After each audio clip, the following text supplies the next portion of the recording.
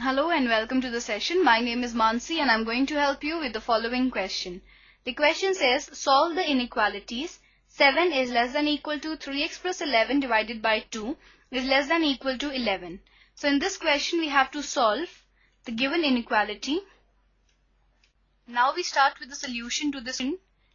Now we are given that 7 is less than equal to 3x plus 11 divided by 2 is less than equal to 11. Now, this statement is equivalent to two inequalities. First is 7 is less than equal to 3x plus 11 divided by 2. This we get from the first part. And second is 3x plus 11 divided by 2 is less than equal to 11, and this we get from the second part. These two inequalities simultaneously, we have 7 is less than equal to 3x plus 11 divided by 2 is less than equal to 11,